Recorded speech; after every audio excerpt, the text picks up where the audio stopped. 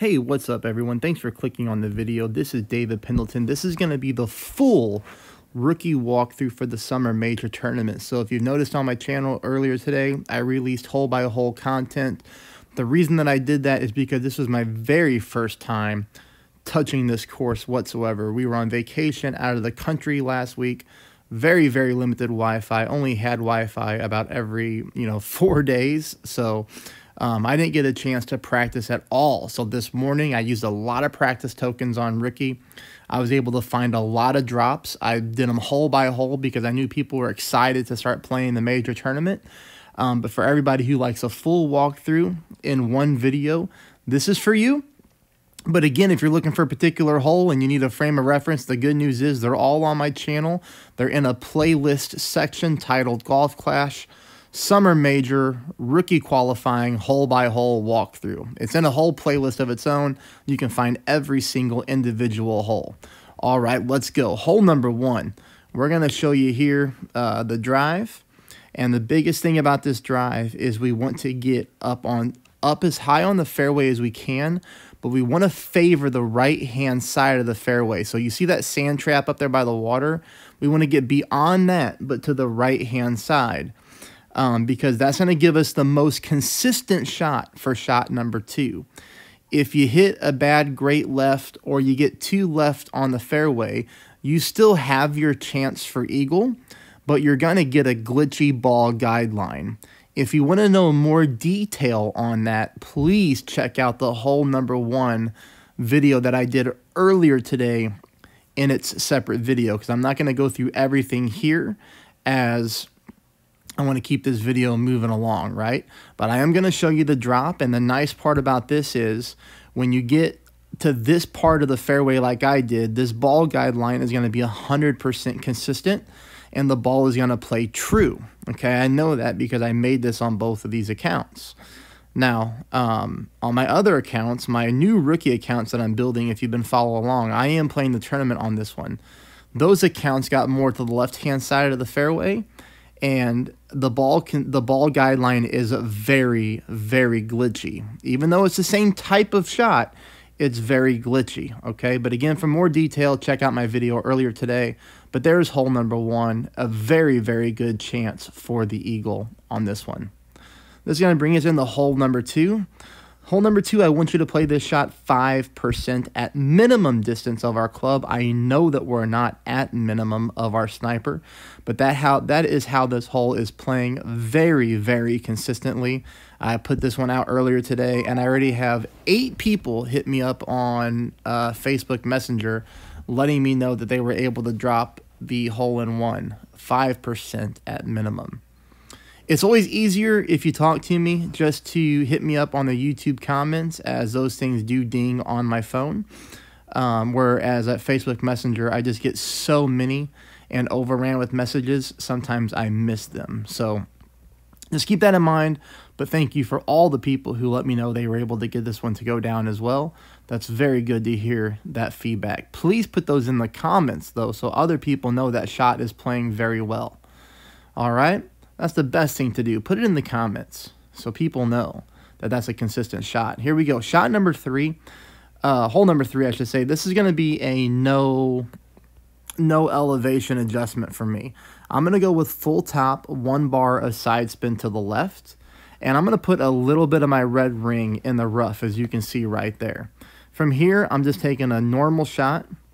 I'm not going to mess around with the OP, because the thing that you don't want to do is you don't accidentally want to drive the rough. Here, we just want to make sure that we're landing on the fairway very nicely. Again, getting higher up on the fairway, sure, that might be nice, but we don't have to gamble with our drive in order to do that. And then we're going to play this shot right here, which is going to be played minus 10% at mid. That's what I want you to play it. That's not what you're seeing here, but we are going to play this one minus 10% at mid distance.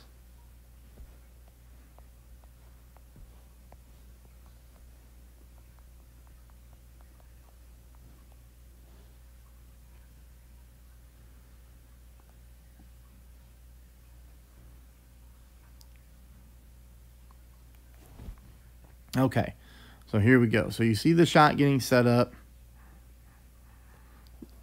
For me, I did not play it at the elevation that I'm suggesting that you play it. But here I just missed to the right-hand side, and I do believe if I would have played this one minus 10%, then that ball would have been in the hole for the albatross. Very, very good chance for an albatross there. This is a course where there's a ton of drops available. Here, we're going to go with a katana on hole number 4. 3 bars of side spin to the left combined with 2 bars of top spin. My landing position is going to be just like this. A little bit of my red ring in the rough up top, as you can see. And it looks like my blue ring down there is touching the bottom part of the rough. So that's the part of the fairway that I'm aiming on to go from fairway to fairway.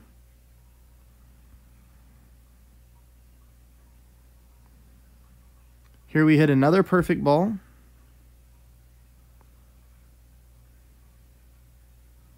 And we land very nicely, 335. This is a great distance. We're going to go 0% at mid for shot number 2. 0% at mid for shot number 2. Keep in mind here, I am using the runner, so you're going to want to make sure you note that and you put that in your bag before you move on to this hole. You can see the topspin that I'm going with here. I'm going with enough topspin that my ball guideline is going through the hole. And notice my position here, most of my, I would say half my yellow ring in the rough, half of it on the fairway. You can get a good frame of that right there. Now here we hit a perfect ball, and this one stinks that it doesn't drop, right? This one, we get that nice little roll around, and we barely miss. So when that one comes in, we miss to the left-hand side. So let's take a look at the setup. Setup, we're going dead center. All we want to do to correct this is move this over to the right just a smidge, okay? Because as we hit the ball here with a perfect shot, we miss to the left. We almost get it to drop, but if we'd have moved that target over a little bit to the right, we would be good. Hole number 5 is 0% at mid.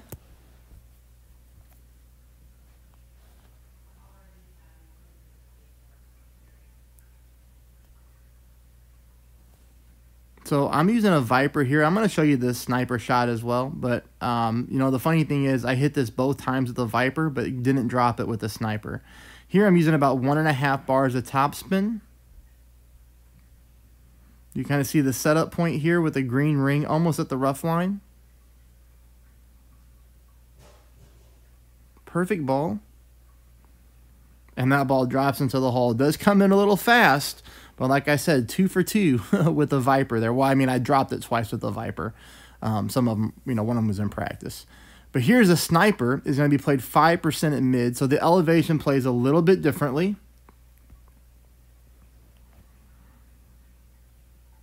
Top spin a little bit different.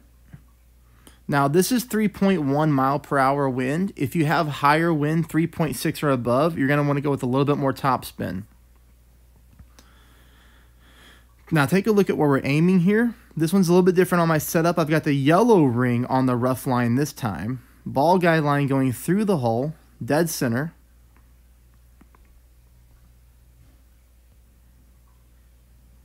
Perfect shot. And for me, I just could not get this one to fall with the sniper. Very, very, very close. I would suggest you play it at the 5% like I suggested, and I think you're going to be able to sneak that one in there, okay? Hole number 6. This one to me was the toughest of the par 5s so far. Hole number 9 can be tough depending on how you play it, but, you know, I got an albatross on it, but... So this one I think is a little bit tougher. You know, we're going to go with the extra mile and we're going to go with the Titan. You're going to notice here quite a bit of OP with a little bit of curl to the left. All we're looking to do is hit this fairway and go up to the second fairway. Very nicely there. If you have an extra mile 8, if you have an extra mile 9, you know, you're going to be in a better position than this extra mile 7. Now we're going to be playing with the big dog here. Now, if you get more distance on your drive and you get more to the right-hand side of the fairway, you're actually going to be able to attack this pin straight at it with a heavy backspin with the big dog. If you're using a power 4 or power 5 ball, you could attack the pin with a really good drive with a sniper and get yourself a possibility for an albatross, which will be tough. but it would be there with the right type of drive and ball combo. But, you know, for the majority of viewer purposes, we're going to go with the big dog. We're going to go with the Titan. I just didn't get enough on the drive to attack the pin. So for me, I'm going to have to go with some backspin and some heavy curl and just try to land this one on the green, which is exactly what we do.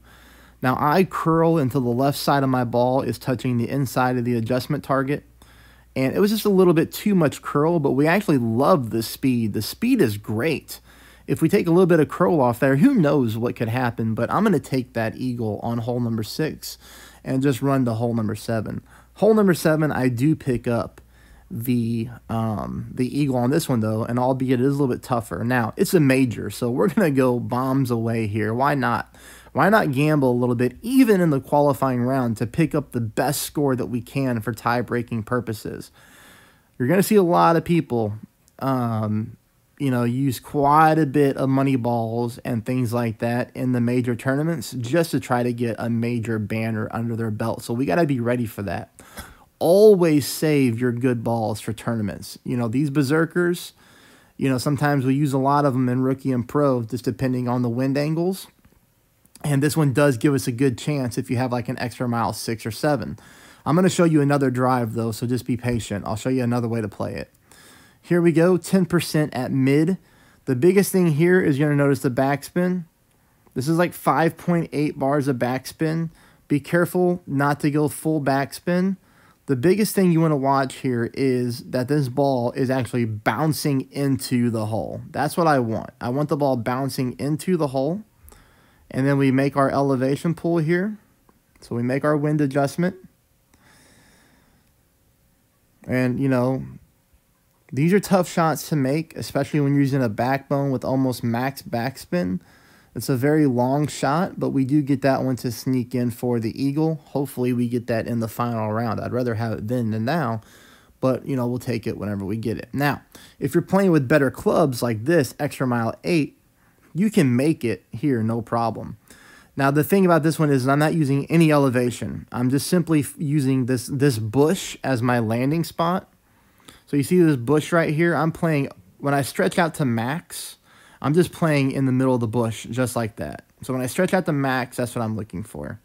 And then I go full OP, little bit of curl to the right, and we just let this baby rip.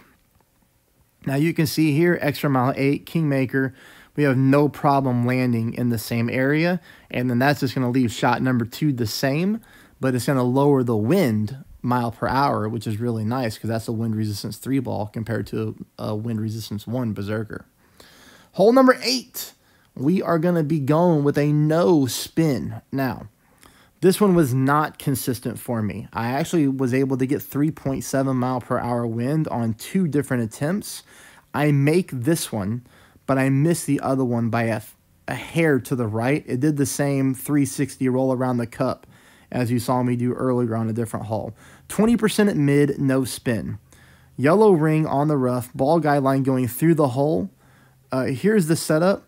The only thing that I want you to do is move this over, I mean just a smidge to the left.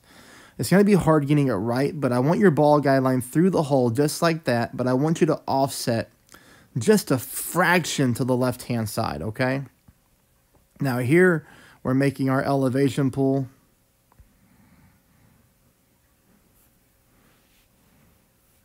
I hit a perfect ball. Now you're going to see this one go into the hole, which is always nice, but it drops on the right-hand side. Okay, it doesn't even touch the flag stick. On my other account, it rolled around the cup on the right-hand side with the exact same wind. That's why I want you to move the target over just a fraction to the left. We're just trying to even that ball more towards the middle of the pin. Hole number 9, this is it. Hole number 9, you're going to see me mess around because I didn't even practice this hole. I don't practice most par 5s. I just go right at them. So full top, 2 left, Kingmaker. I'm trying to see if I can make it from fairway to fairway, even in the headwind, which is why I'm using a Kingmaker. Now, yes, obviously, if you were to use a power 4 or power 5 ball with some good wind resistance, you'd be better off. I did like the extra mile shot over the big topper, although I do believe you might be able to make it with a big topper as well, but I cannot confirm that because I did not try. So if anybody is trying the shot with the big topper, if you're able to make it easily, then let people know in comments. I do albatross this hole. As you can see here, I hit a perfect ball, which means I just get all of this drive, which is great. We go from fairway to fairway, and we get a nice little rollout there, okay? If you don't clip the rough, you're going to get an even better rollout, which is nice. Hey, this is going to be the albatross shot, but before we do that, I am very, very close to 5,000 subscribers. I can't even believe I'm saying that. That is so awesome. Thank you so much to everybody who subscribes and watches. If you're not a subscriber, please hit that subscribe button. It would really mean a lot to me.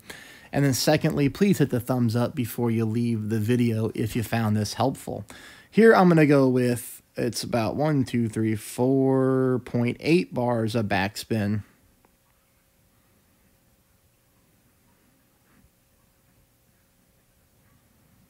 Four point eight bars of backspin, ball guideline going through the hole. Here I was just testing the green to see if there's any glitch spots. I don't find any. Normally you don't see me do that. Normally that's what I do when I practice, but here you're getting to see me practicing in real mode for the most part. And here I just make my pull. You know, I play both shots at 0%. The drive is 0% at max. This is 0% at mid. And it's always nice to pick up the albatross, you know. This ball goes in, it's dead center. And that is it for the rookie qualifying round. I'm going to play pro a little bit later, and then I will see you in the next round. Thanks, everyone.